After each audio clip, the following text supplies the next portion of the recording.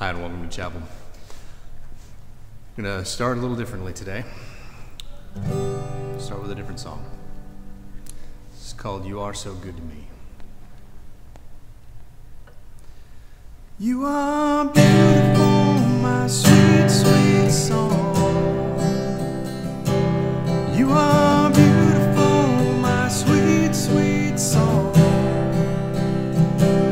You are beautiful, my sweet, sweet song. I will sing again. Oh, I'll sing again.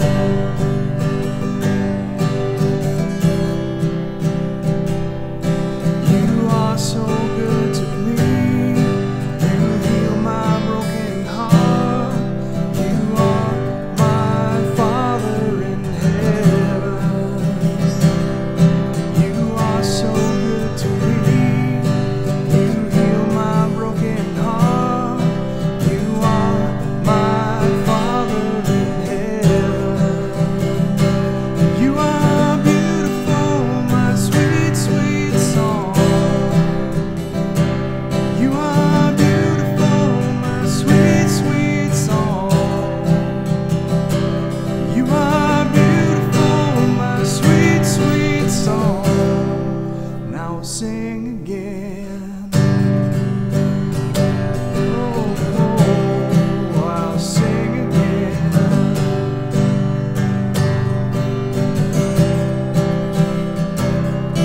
You ride upon the clouds.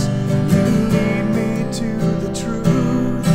You are the Spirit inside me. You ride upon the clouds. You lead me to the truth. You are the Spirit inside me. You are beautiful, my sweet, sweet song.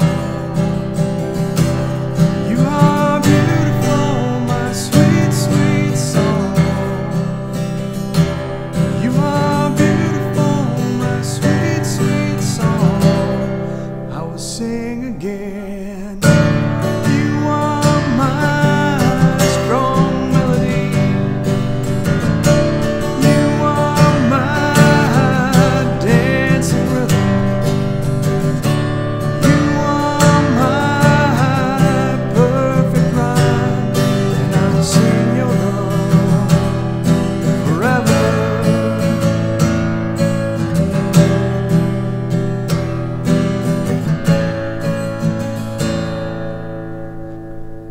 You poured out all your blood. You died upon the cross. You are my Jesus who loves me. You poured out all your blood. You died upon the cross. You are my Jesus who loves me. You are beautiful, my sweet, sweet song. You are beautiful, my sweet, sweet song. You are beautiful, my sweet, sweet song. I will sing again.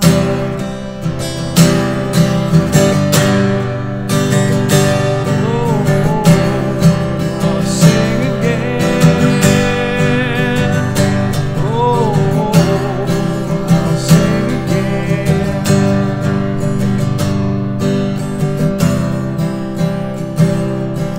You are the Father who guides me. You are the Spirit inside me. You are my Jesus who loves me.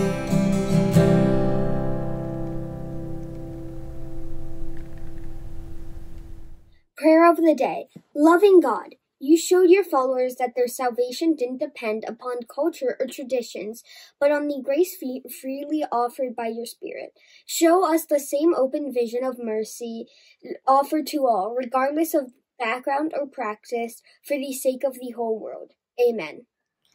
Scripture reading, Council at Jerusalem, Acts 15, verses 1 through 18.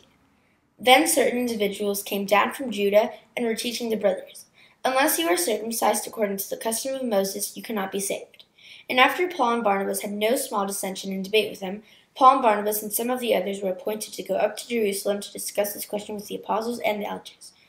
So they were sent on their way by the church, and as they passed through both Phoenicia and Samaria, they reported the conversion of the Gentiles, and brought great joy to all the believers.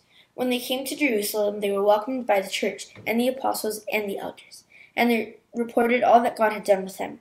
But some believers who belonged to the sect of Pharisees stood up and said, "It is necessary for them to be circumcised in order to keep the law of Moses." The apostles and the elders met together to consider this matter. After there had been much debate, Peter stood up and said to them, "My brothers, you should know that in the early days God made a choice among you, that I should be the one through whom the Gentiles would hear the message of the good news and become believers." Scripture reading continued. And God, who knows the human heart, testified to them by giving them the Holy Spirit just as he did to us. And in cleansing their hearts by faith, he has made no distinction between them and us. Now therefore, why are you putting God to the test, by placing on the neck of the disciples a yoke that neither our ancestors nor we have been able to bear? On the contrary, we believe that we will be saved through the grace of the Lord Jesus, just as they will. The whole assembly kept silence and listened to Barnabas and Paul, as they told of all the signs and wonders that God had done through them among the Gentiles. After they finished speaking, James replied, "My brothers, listen to me. Simon has related how God first looked favorably on the Gentiles to take from among them a people for his name.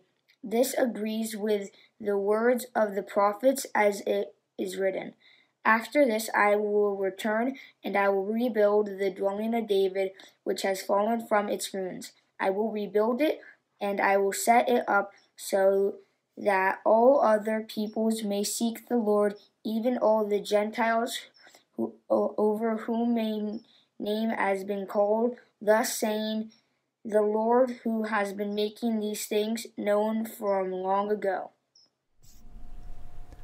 Hi, and welcome to Chapel. So our story, our reading from the Bible today is one that's confusing and difficult to understand. And honestly, it sounds like a bunch of grown-ups arguing about church stuff. And that's what it is.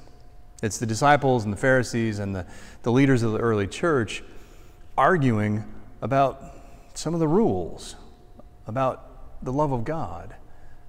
And the point of the story and the end result is what I want to emphasize for you today, that the point of this reading is this: God loves us.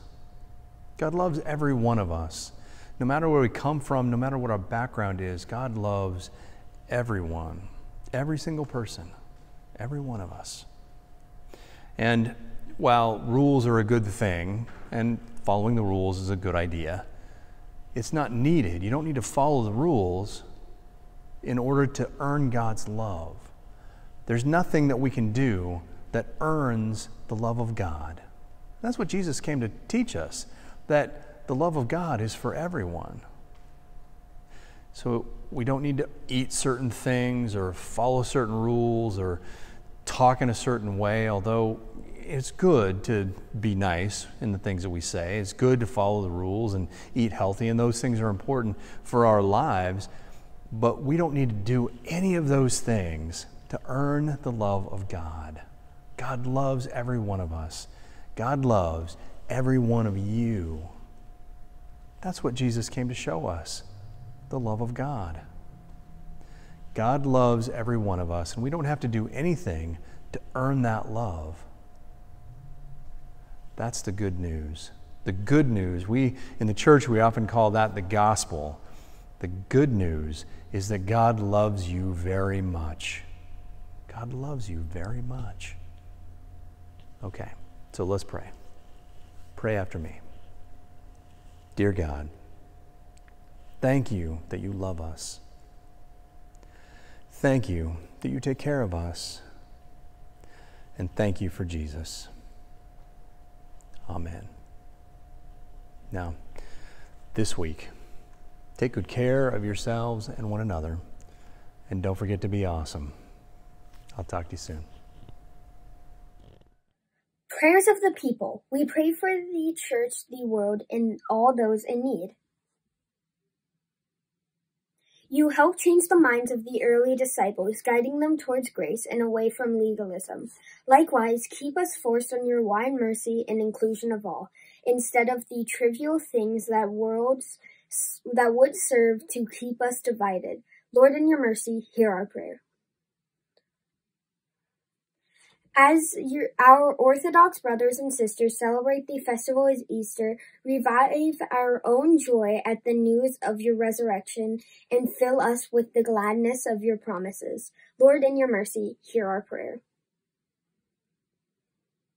You have made every one of us unique, and we each have something to bring to the body of Christ. Help us recognize and value our particular contributions and the things which make us different and important. Lord, in your mercy, hear our prayer. Now receive the blessing of God. May God bless you and keep you. May the Lord make his face shine on you and be gracious to you. The Lord look upon you with favor and give you peace. In the name of the Father, the Son, and the Holy Spirit. Amen. Go in peace, take good care of yourselves and one another, and serve the Lord. Thanks be to God. Amen. Go now in peace.